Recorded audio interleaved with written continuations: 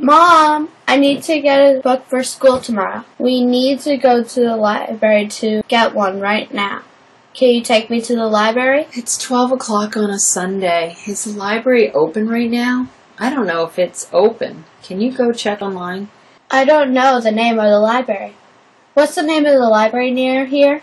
It's the Ballard Library. Can you spell Ballard for me, please? Sure. It's B-A-L-L-A-R-D.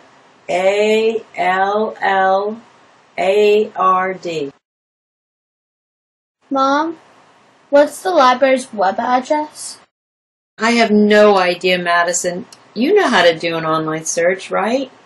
You can get to the library's website by doing an online search. Yeah, I know. First I go to Google. Then I type the name of the library into the search engine. Then I click the Enter key. After that, I'll see all of the results.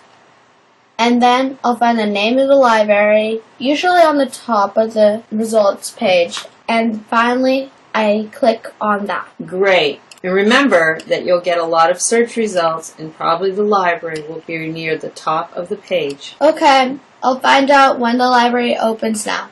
If it's open, can we go? Yeah, we can go. I don't want to go if the library isn't open. I don't want to waste gas. So find out the hours. I'm on the library website, but I can't find out the hours that it's open. It doesn't say. Can you come here and help me?